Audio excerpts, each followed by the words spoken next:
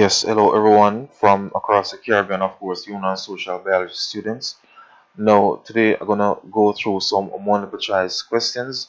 Now, these multiple choice come from the 2006 Human and Social Biology. Now, the first question here, as you can see some diagrams there. First questions that relate to that diagram, it is saying in answering items 1 and 2, match each item with one of the options above. Each option may be used more than once or not at all. So the first question is saying which cell transmit nerve impulses, and as you look at these cells now, C is the correct answer because this one basically look like a neuron. Question number 2, which cell is the male reproductive cell? And the answer for that is B. So this one actually look like the sperm cell. As for A actually look like the ovum or the egg cell in the female. Moving down to question 3. Which characteristics of living organisms may be observed by an increase in size? And the correct answer is growth. Question number 4. A group of cells which specialize to perform the same function is called a tissue. So cells normally group up together to form tissue, while tissues normally group up together to, of course, form an organ. Let's move over to question number 5.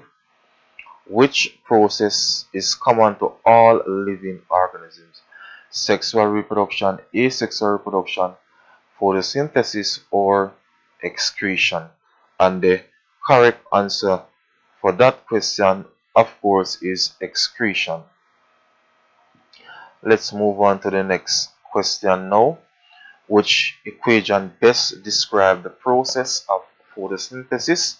So this question have to do with photosynthesis, asking you the equation. Let's see, carbon dioxide plus water, sunlight, chlorophyll, glucose, oxygen plus energy. So C is the correct answer here. Let's go down. Yes, students, and before I move on to question number 7, correction to number 6, sorry for that. Now the correct answer for that one is D. Now move on to question number 7. Which sequence correctly represent a complete food chain? Let's see, we have all of the food chains starting with grass. We have A that said grass, upper, dog, then bird. For B, grass, then we have a grasshoppers, bird, dog. So this one is the correct answer, which is B there. Moving down, item 8 refers to the following diagram, which illustrate a food chain in an aquatic environment. Let's see what the question is saying. Which of the organisms in the food chain receives the least amount of energy? So we have the food chain starting in this direction. Food, we have the weeds, fish, of course, there. Now, as for which food chain, it would have to be D here. So D is the correct answer, because as you go along a food chain, the amount of food that is available or energy normally gets less. Let's move to question 9 now. Item 9 refers to the following diagram, which shows the bones of the arm. And it is now saying the bones label I, and IR. So as for the first one, this bone, it is known as the humerus. So let's see which one starts with the humerus. So either A or C at the moment. Move on to the second bone. This bone is the radius. So C as the radius there. And the last bone is the ulna. So C is the correct answer. Moving on to question number 10.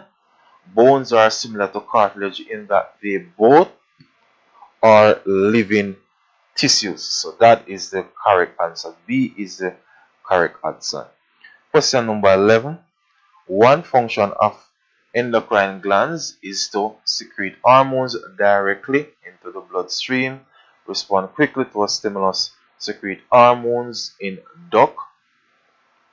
And then next one is saying produce hormones which target only one organ. So the correct answer, of course, is A, which is secrete hormones directly into the bloodstream.